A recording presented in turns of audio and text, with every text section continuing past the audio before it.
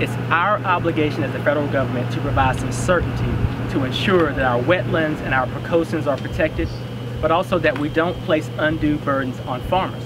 And so we are revisiting the existing Waters of the U.S. rule, and we're focused through stakeholder engagement, looking at the full authority that we have, that Congress has given us, and we are going to go through a process where we put a rule in place that's durable, long-lasting, and protects our water quality. We were one of the first states in the country to jump on it and realize that it was a problem and go after the polluters who were putting these toxic chemicals into our water system. And the problem was that we didn't have the arm of the federal government to help us to try to set standards. We put some preliminary standards in place. We formed a science advisory board with then Secretary Regan to begin pushing this, and we put an order in place on Chemours.